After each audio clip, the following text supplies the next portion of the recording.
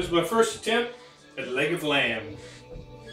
Following helpful hints from the internet, from my friend Ernie. We're at the stage where I've preheated it for 15 minutes at 450. Now I'm going to take it out of there and bring the temperature down to 350. Not going to burn myself.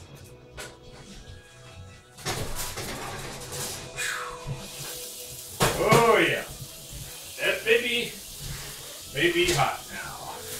Now here's where the Ernie instructions take over. I gotta get it out of this, put it in that bag. Then when I'm done, we'll try a little fish eye. Let's see. This is supposed to kind of brown the top of it a bit. And looks like it did. Yeah, let's see if we can get a little look at it there. Yeah, it looks pretty good to me. I don't know if you saw it there, but now it's been stuffed with garlic clove that Ernie gave me, and generously salt and peppered. Now it's going to go in this bag that has some flour in it.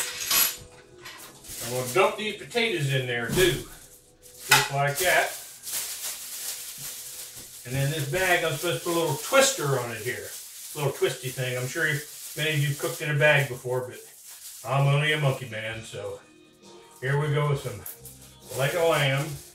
I think I'm going to punch a couple of holes in it, in the bag here. Whoop, there we go, just a couple. And then I'm going to stick this meat thermometer in there, right through that baby. And then we're going back on top of this.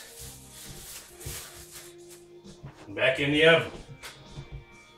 This time I'm going to turn the oven down to 350. It's not going to be covered because it's in the bag. So we say cancel and we go bake at 350. That's going to go for about an hour, I think. But we'll check the temperature with the thermometer there.